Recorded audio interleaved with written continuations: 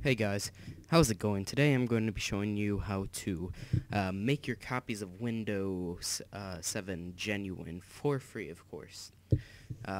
So a lot of people get like after a few months of playing on Windows, like if you came from my tutorial on how to get Windows for free on a Mac, you didn't enter that activation code, but this tutorial is going to show you how to get rid of this little genuine, like this copy of Windows may not be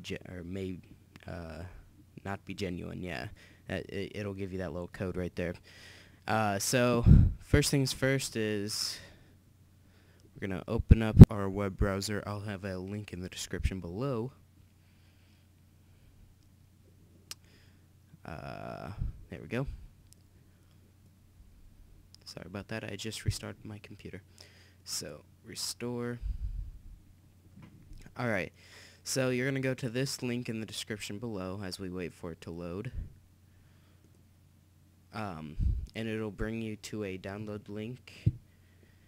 And once you get there, I just hope this loads eventually because it takes forever. There we go.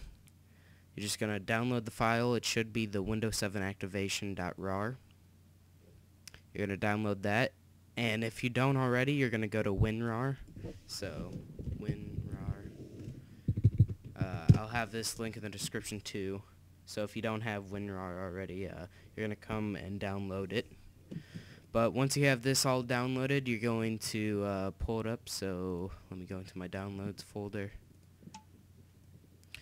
And then you're going to double click on it. And then you're going to run the application. Now when this runs, it's going to start playing music, but that's a good thing. Shine bright like a diamond. So from here, you're just going to click activation. Shine bright like a And then diamond. go through the steps. So I already installed it, so I'm not going to go through it again. But all you're going to do is you're going to click activation. And then you're just going to go through, like, press OK, OK, or whatever. It's going to take a second, and then it's going to restart your computer. And it should be gone. And if you guys have any problems with that, please let me know in the comments section below so I can get back to you and answer your questions.